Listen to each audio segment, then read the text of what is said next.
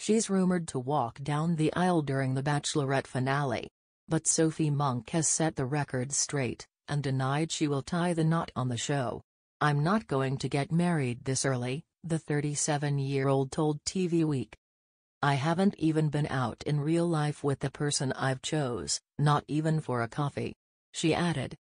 Sophie also denied rumors of pregnancy, admitting, "There's not been enough time to have sex, we haven't seen each other, so there's no truth in that." NW magazine previously reported that Sophie would get married on the show.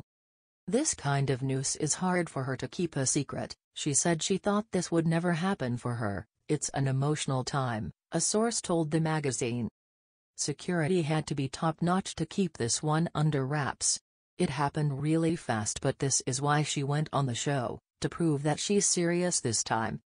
The insider added, "Sophie didn't want just another engagement, she wanted to prove that this one's for keeps." The report also claimed the mystery groom has been given a code name Uncle Dave, which Sophie and her nephews are calling him for the time being to keep his identity under wraps.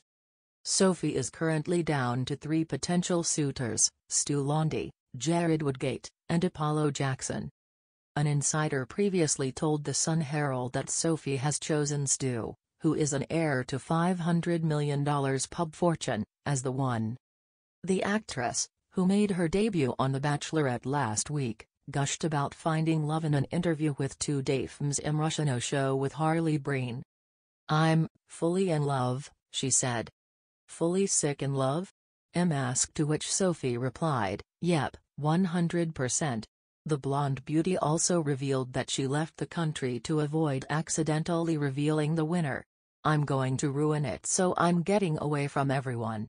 I know people are so invested in the show, so it's time I evacuate." Sophie's happy ending comes after years of failed romances.